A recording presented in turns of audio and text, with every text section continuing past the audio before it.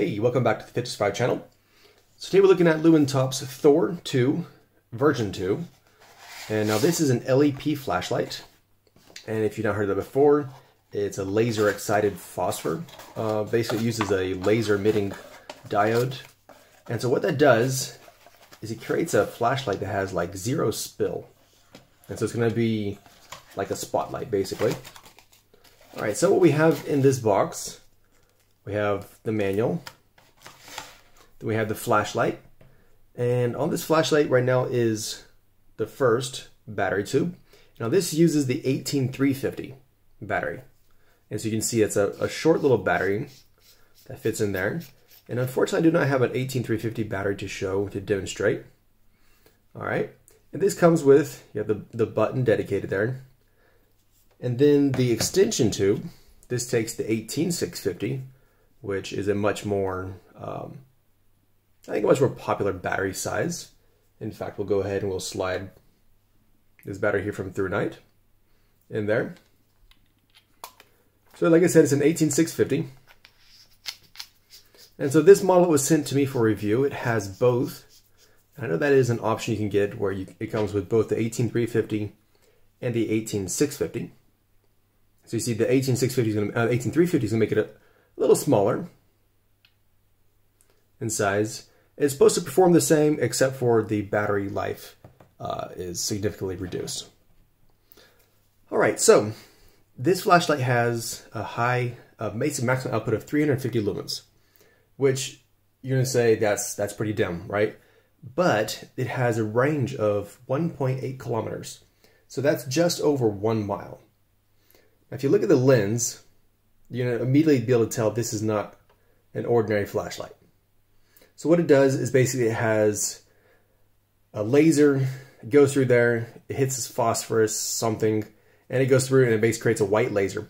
Now, white laser then goes through a huge convex lens. I'll screw that and show you. And I don't want to touch the inside, so I wanted to wash my fingerprints off.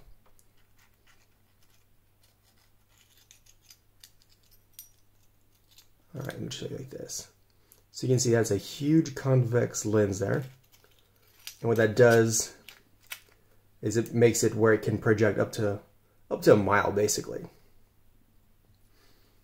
Alright, screw this back on here.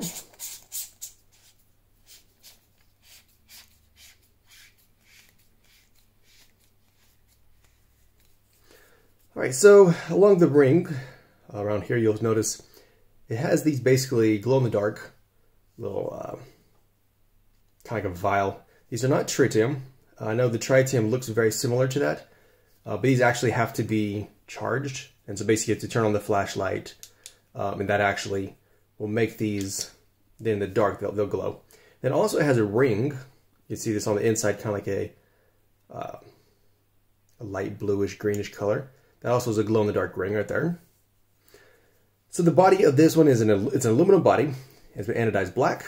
This little golden ring here on the outside, it can be removed or replaced. I noticed on their website they had some luminous rings that could replace this golden one. And also, you'll notice like a O-ring right here. That's actually not for waterproofing. That's just to make sure that the ring doesn't fall off whenever you're changing batteries. And why I say changing batteries is something you may have noticed. There is not a charging port. So this flashlight does not come with a charging port. Right here you have the little lanyard, a hole right there. You have the button on the back. And you have this basically this ring on the back that constantly changes colors. Turn off the light, did you see that? Alright, so you can see it's going from like red to purple and green and stuff. And that cannot be turned off. The only way to turn that off is to slightly unscrew the battery, and then that's the only way to turn it off. And so that's kind of awkward that that's the only way you can turn that off is basically by unscrewing that. Otherwise, it is on all the time until you turn on the flashlight. Alright, so like I said, this flashlight only has 350 lumens, but it has a range of up to basically 1 mile, 1.8 kilometers. It's not very practical for in the house. Okay, so you see right here, I mean, you can tell it's basically, like I said, it's like a laser. And so it's a small little dot, basically. And so if the room was dark and you're searching for something, this is not the flashlight for it. This is not for short distances. It's intended for long distances of like 200 yards or more. It's really fun to play with because in the dark, it looks like a lightsaber or something. You see, it's like this blue, I don't know, like basically blue light coming out of it. And so it's pretty cool outside in the dark. But it's more for like a spotlight for searching in the distance. It has a high, like I said already, 350. It has a low of 45 lumens. And then if you double click, you get into a strobe, which I'm not sure why you want a strobe for this flashlight. All right, so really simple. A really interesting flashlight. And so it's also IPX8, and so we're going to go ahead, we're going to test that out real quick. And so, once again, we're going to make sure everything is nice and tight after opening it up. All right, let's toss it in. Got some water. Turn this on.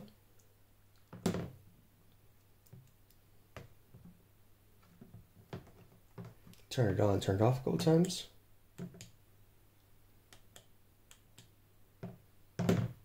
All right, we're just gonna hold it in there. Just that, not very long.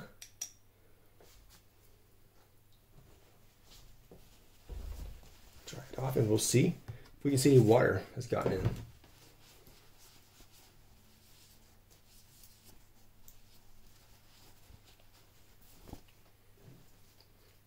All right, so underneath the lens it looks dry. See in there, let's check the battery compartment.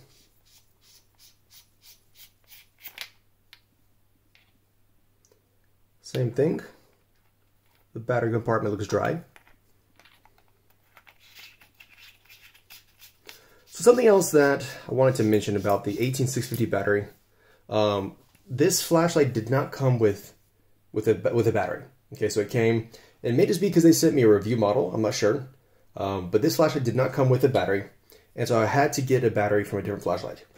And so the 18650 batteries, there are some chargers for them. In fact, I'll be reviewing one here before long. But you can also get batteries like this from Nightcore, where it comes with like a USB port built into it for charging it. And that'd be quite simple, where basically you just unscrew the tail cap here, and then you would charge up your flashlight, charge up your battery directly. So that's just a good option, I think, for a flashlight like this that does not have a built-in charging port.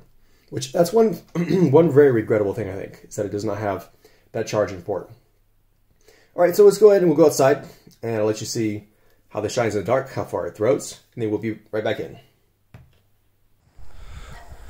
All right, so you can see what it looks like in the dark.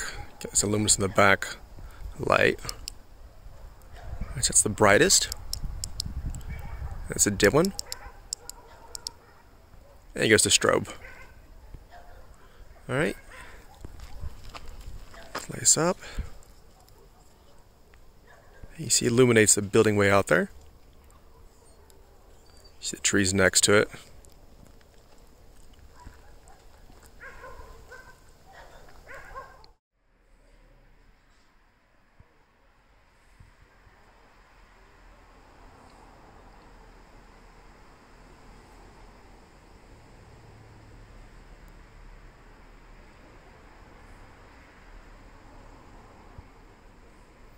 All right, so that was the brightness test.